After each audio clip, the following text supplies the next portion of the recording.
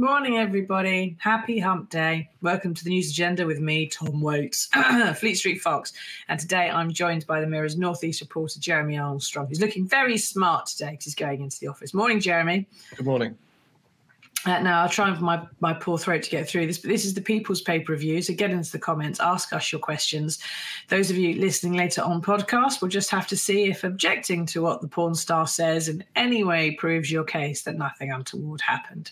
So, what have we got for you today? Well, the Mirror has splashed on how pubs will be allowed to stay open until 1 a.m. if England or Scotland makes it to the semi-final of the Euros. Problem is, if Scotland does the unthinkable and gets further in the competition, it's only going to apply in England and Wales.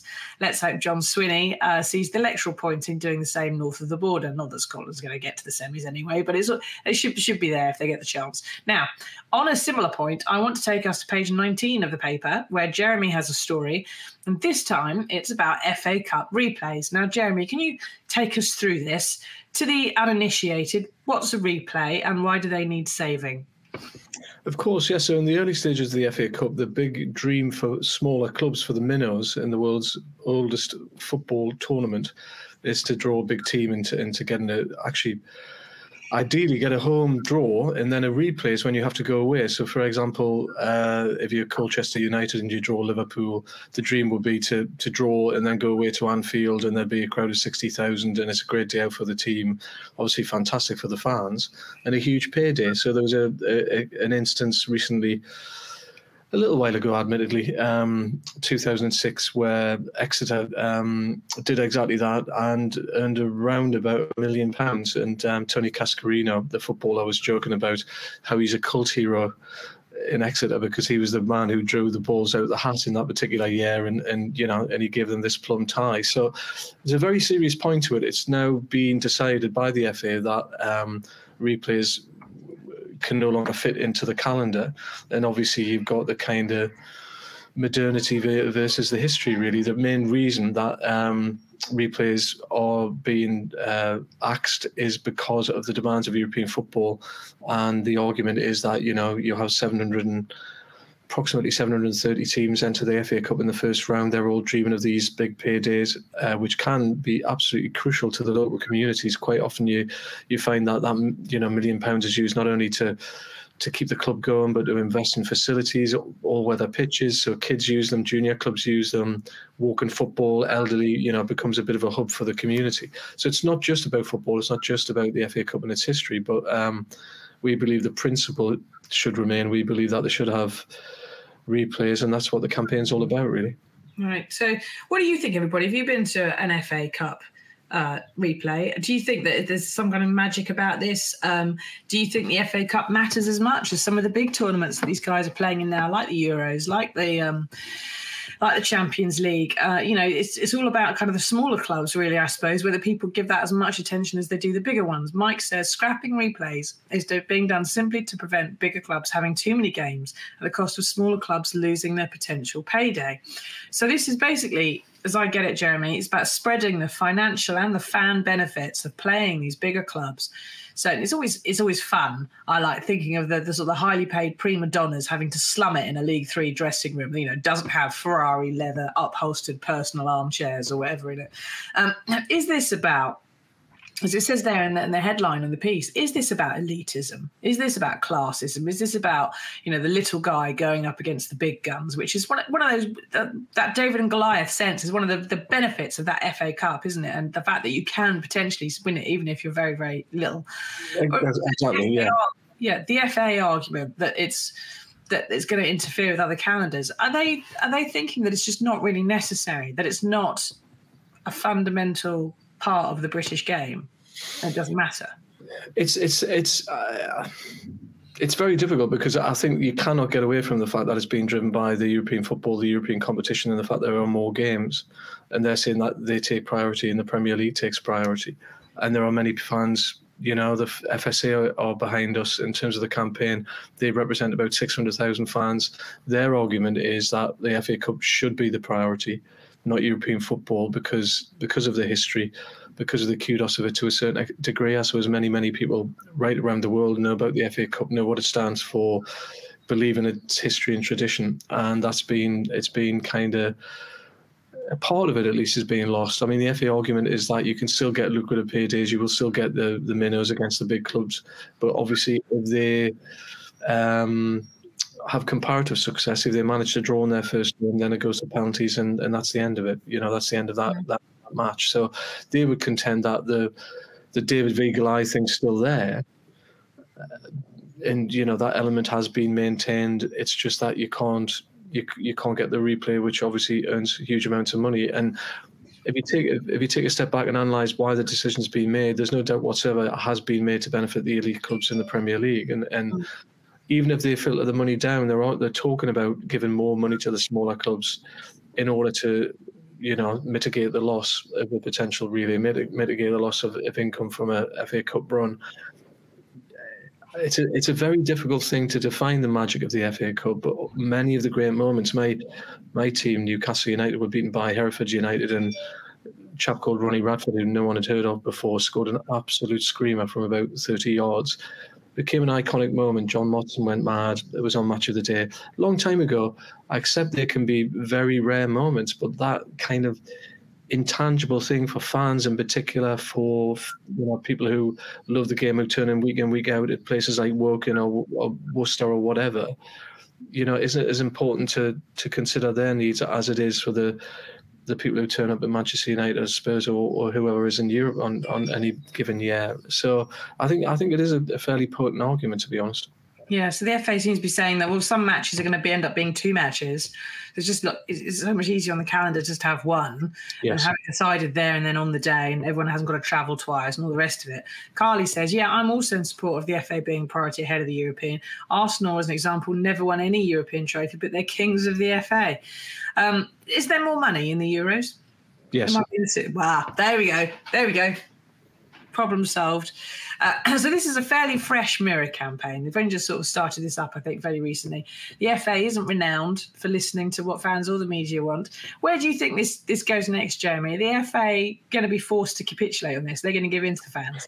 They've got a meeting on Friday. I mean, to be candid, we've done it on principle, really. They've already announced the fixtures for next season, so it would be difficult to get them to do a turnaround on that, in my opinion. What we might get is a victory in the sense that in the first round, for example, and this, some people would say this would still dilute the tournament, but it's an option.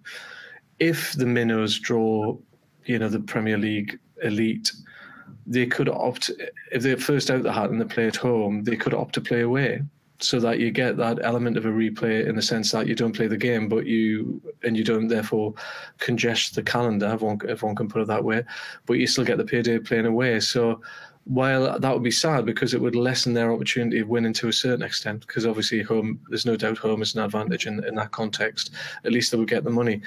That's a possibility, I would say, that may be a kind of a step on the road to trying to improve things for the smaller clubs.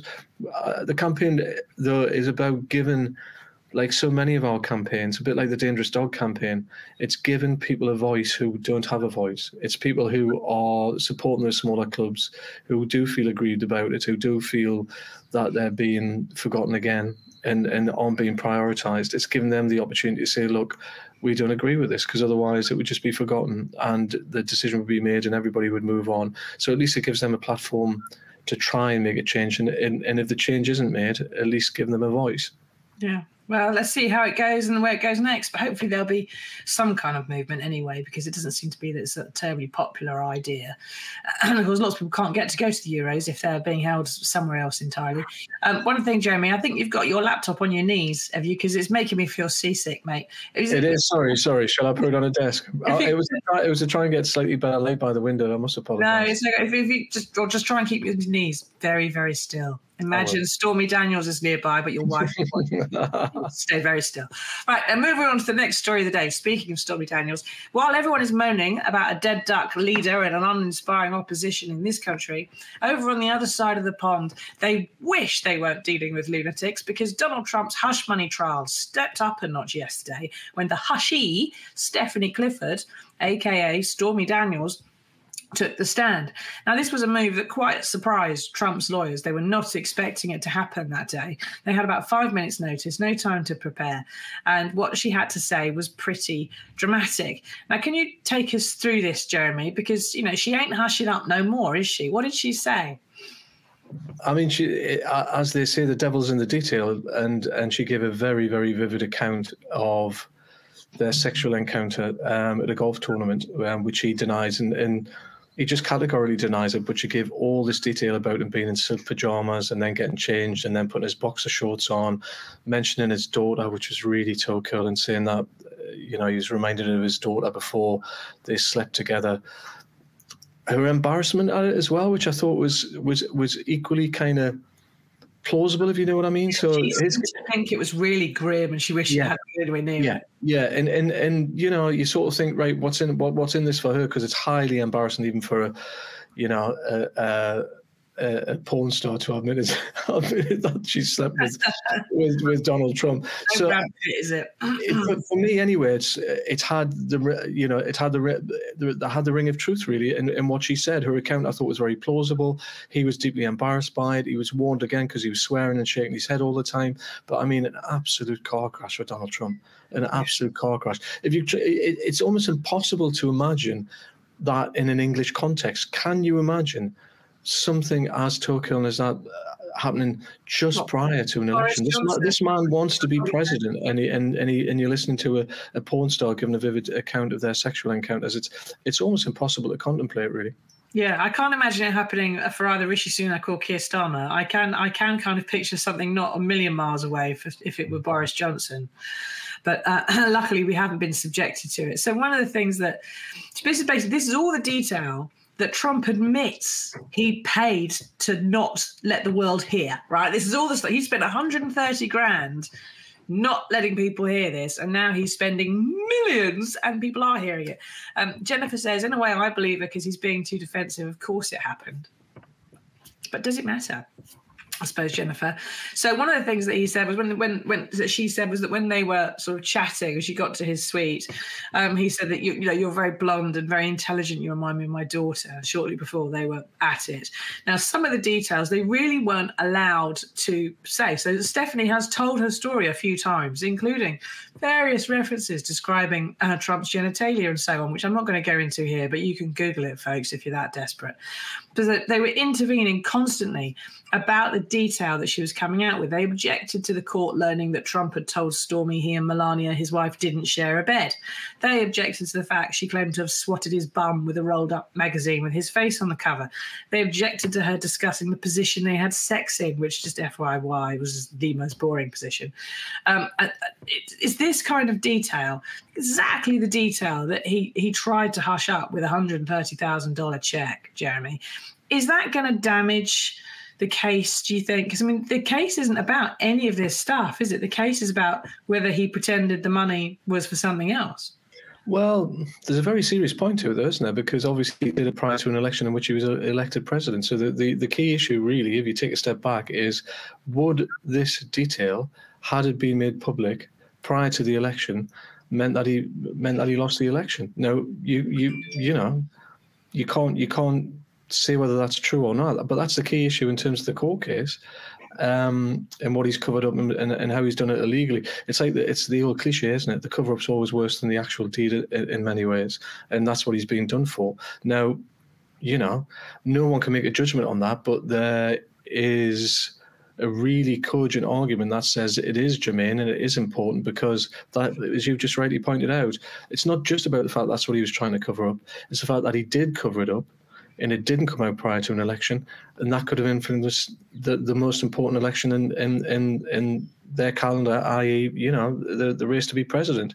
And it's really quite ironic, isn't it? There are many very amusing aspects to it, but the fact that it could ruin his chances of becoming president this time around is a really strange dynamic in this, isn't it? Because that's what you've just said. It worked first time around, but it hasn't worked second time around.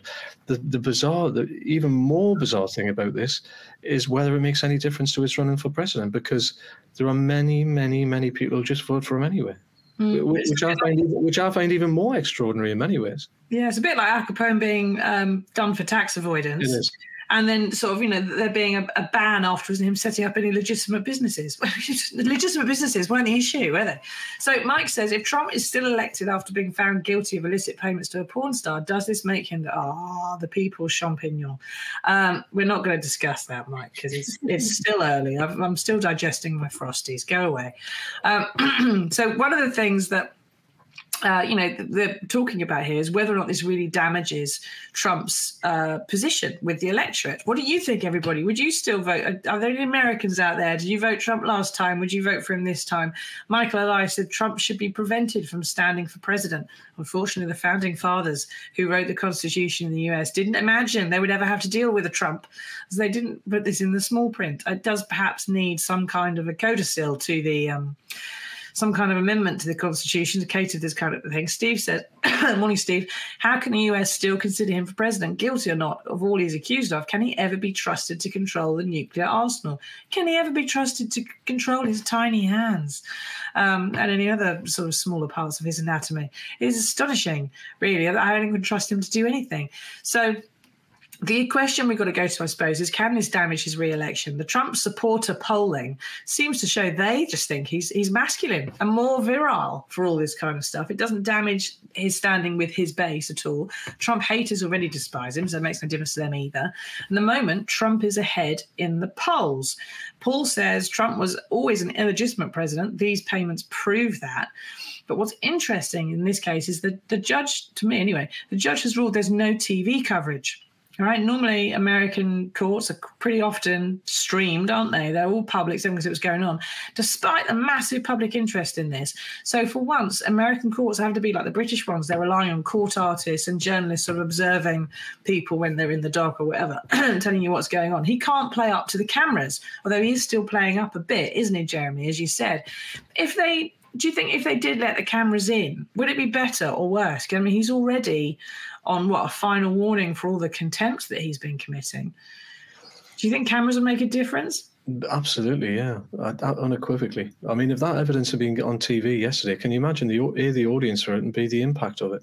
But none of us would be doing any work. We'd just be watching it all day. Exactly, yeah.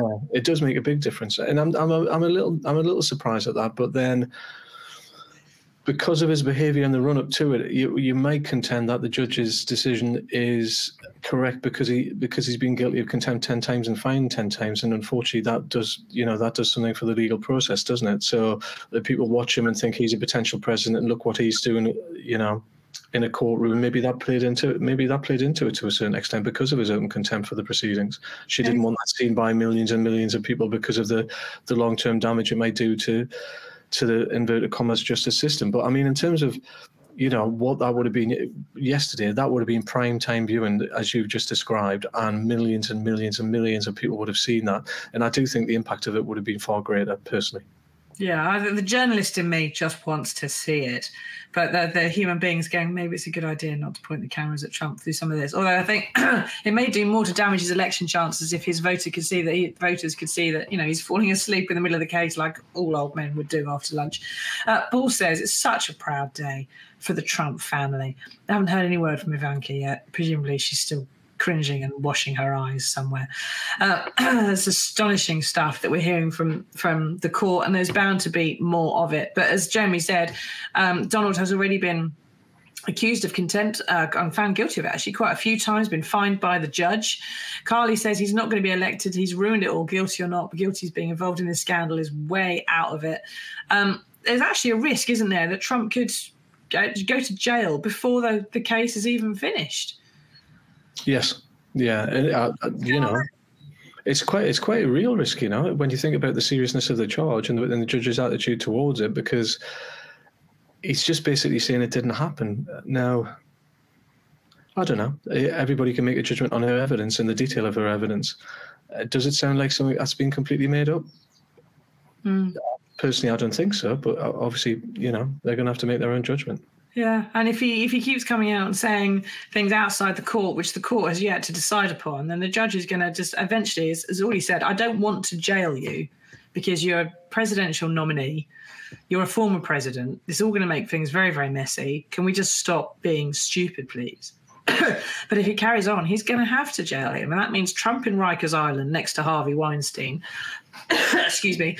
And what impact is that going to have on his base? They've jailed Donald, kind of thing. That would be just play into all their senses of there being some kind of conspiracy. Whereas the Trump haters are going to go, well, of course we can't vote. He's horrible. He's a criminal. We can't possibly vote for him. But the fact that people get accused of things or even get jailed for stuff. Julian Assange fans prove the point there. It doesn't make any damn difference to some of them if they're determined to say what they want to think the best or the worst of someone. So I suppose the question is, where does this go next, right? So this trial is going to try to prove the money was paid in a deliberate attempt to subvert an election. And Trump presumably is going to argue that firstly it didn't happen, but he got his lawyer to do something that was perfectly legal, and it made not a jot of difference. I mean, he would say that his quote from before the election, he could shoot someone in the middle of Fifth Avenue and it wouldn't matter. His voters would still back him.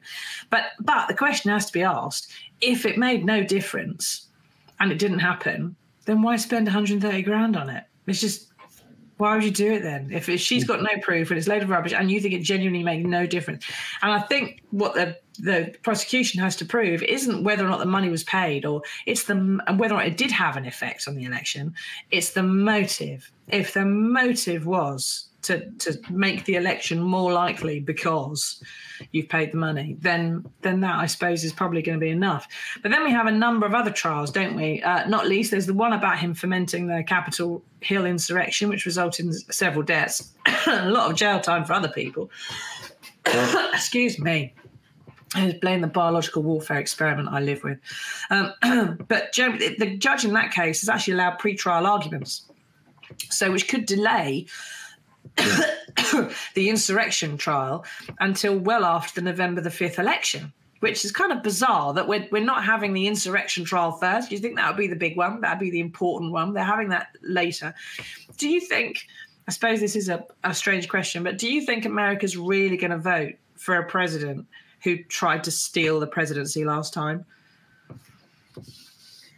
I mean, when you see them being interviewed, I think the answer is yes, actually. When you see these fans being interviewed, I don't think they don't seem to have any kind of normal analysis of the individual they're voting for when you see them being interviewed. And obviously, I'm a little bit biased in my view of Trump, as most people on this side of the pond are. They don't use the normal criteria one would use. Otherwise, he wouldn't be anywhere near an election, would he? He wouldn't be anywhere near being a candidate, let alone being the presidential favourite. So I don't think they use the same sort of weights and measures, balances, however one wants to put that, in terms of judgment of his character. Otherwise, he wouldn't be anywhere near it, would he? No, he wouldn't be anywhere near it. Yeah, the fact that he's even being considered after something like that is kind of astonishing. And Mike says, MAGA fans won't care about this conviction, even though it's essentially misusing money they sent him. It does make you wonder how the evangelical right, though, can still support him. I think that's supposed to be part of the reason that the evangelical right's endorsement is really part of the impact of the fact that it was hushed up in the first place. But we'll have to sort of wait and see how things pan out, won't we? I'm sure there will be more on Stormy today. Unfortunately, we can't all watch the live stream. Otherwise, the Mirror would be running this 24 hours a day.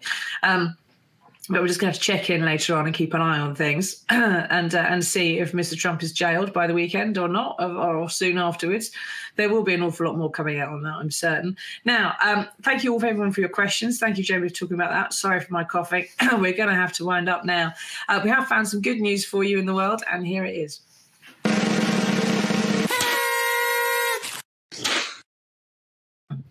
Now, the war in Ukraine has dragged on for 2 long years or more, and it's caused a lot of misery, and a lot of Ukrainians have been welcomed to this country as refugees.